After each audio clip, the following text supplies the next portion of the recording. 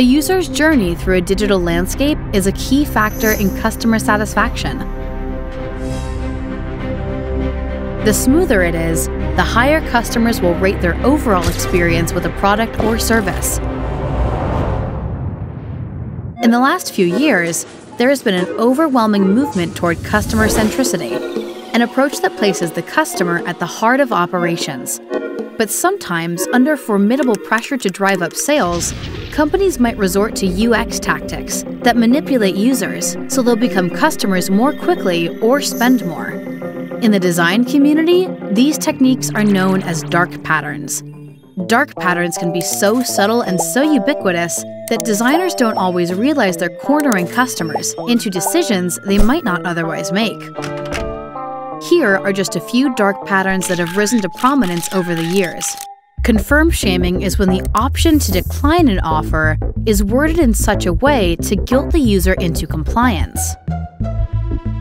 Usually, this technique is used to discourage users from opting out from a service or add-on. Another dark pattern, Roach Motel, is just as seedy as it sounds. This design makes it all too easy for users to buy a product or service by automatically charging a subscription, for example, but comparatively difficult to opt out. Users can check out anytime they like, but users can never leave. This last example isn't an official design term, but we've all fallen victims to hotel poachers once or twice. Commonly seen in the travel industry, this pattern manifests as a series of alerts or banner warnings that the room or experience you're looking to book is selling out fast. Even if it's true that other people are looking to book, this sort of design can pressure customers into making decisions they otherwise wouldn't. In practice, dark patterns are much subtler than the examples you've just seen, but the tactics really are this absurd.